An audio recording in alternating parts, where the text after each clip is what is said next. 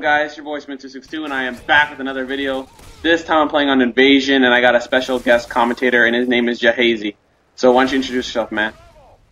Hey, what's up guys? My name is Jahazey and I'm a Modern Warfare 2 commentator on Machinima Respawn. I want to thank you, Smith262, for having me, bro. And I'm excited to do this dual commentary on this 100+ game that you got, because that is a segment that I cover on Machinima Respawn where I post all my 100+ games on there.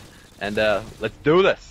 Yeah, so as you can see right now, I'm playing on Invasion. Invasion is kind of a little hard to get a 100 kill game on, but this is like my first time ever getting a 100 kill game on Domination, because just like you know, Jahazey, 100 kill games are easy to get on like Headquarters and probably Demolition, so Domination takes a little bit more skill to get it on. Do you know how many 100 kill games that have you got? Because this is like my second one ever getting. I got Modern Warfare 2 the day it came out, but I didn't start recording it until the day after Christmas, so Boxing Day. Yeah. I got like about 2 or 3 on Domination. I've got a few on Headquarters and Demolition, but I never post those because that's not what my segment's about. I like making 100+ games on Domination because you have a more of a strict time frame. Yeah. And you can't extend the games, like say if you're playing in a party and stuff like that, so you don't have any shenanigans going on there.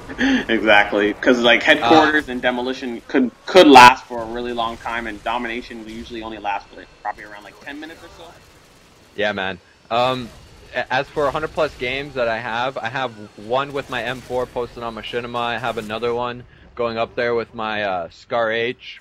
Yeah. I got another one with a Scar H. I posted on my channel, but my team lost. I got 108 kills and 8 deaths. That's pretty cool.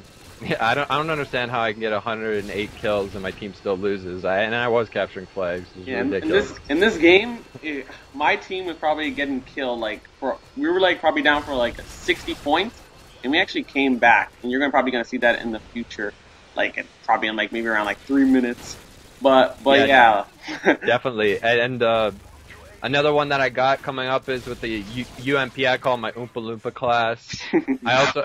I'm also gonna try and do another one with my AUG. I called my Allah Akbar. Oh, the AUG, right? Yeah. The Allah Akbar. And yeah, I have plenty more to come after that. But what kill streaks are you using here? I'm actually using the Harrier, the emergency airdrop, and the pave blow. And the emergency airdrop, I don't think it actually gave me a lot. I think it gave me like a stealth bomber or something. But do you use the emergency airdrop? Because I've actually been using it a lot. On my M4 one, that I posted, I did Predator Missile, Harrier Strike, Chopper Gunner. My Scar H, I'm doing Predator Missile, Harrier Strike, and Chopper Gunner. And yeah. I think for my UMP, I'm gonna do something a little different. So I'm gonna try. Since it's a lot easier to get those high kill streaks with the UMP because you're up close and personal, I'm going to try the Harrier, Pavlo, and AC-130, so it's just for more entertaining gameplay. Yeah, since you said the AC-130, do you like the AC-130? What do you prefer better? Do you like the Chopper Gunner or AC-130? Because I actually prefer the Chopper Gunner, just because you can probably get a lot more kills with it, and the AC-130, for me, I can't even use that thing. I'm probably the worst player in the world using that kill streak. The thing about the AC-130, the one gun that's going to get you the most kills is the primary gun of it, the 140 millimeter, I think.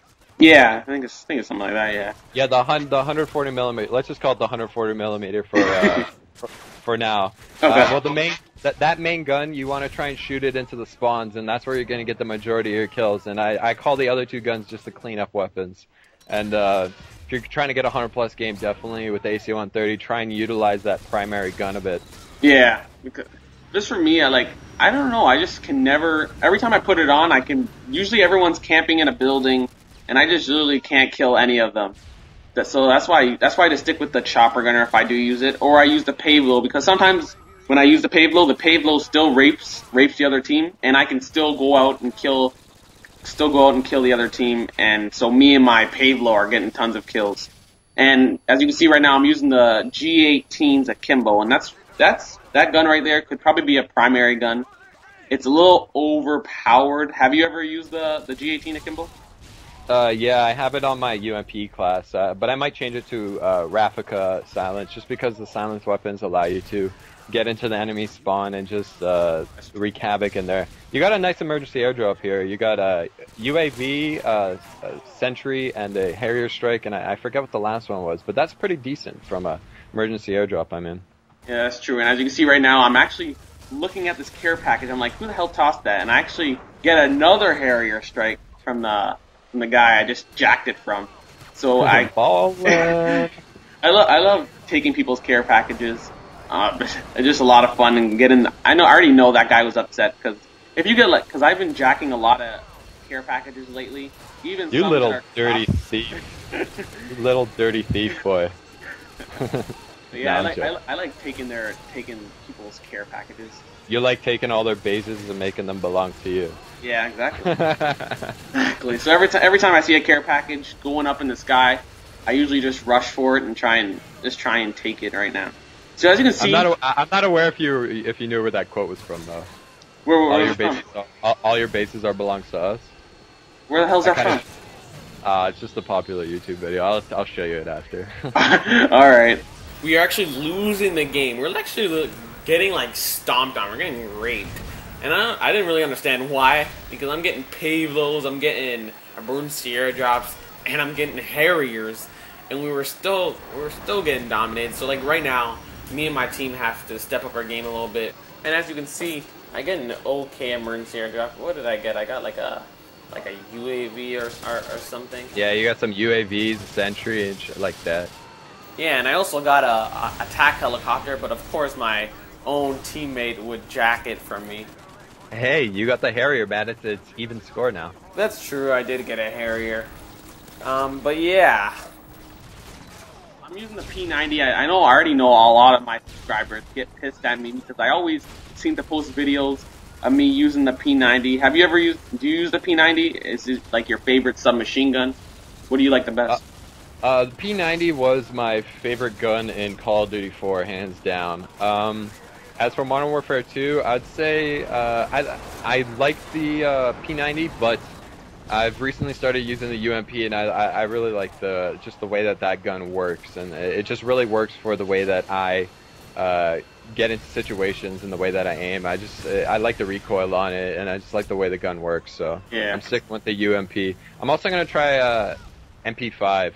Yeah, I actually have a video of that posted on mine. It's actually a pretty good gun. Like if it's going long range, the shit recoils like crazy.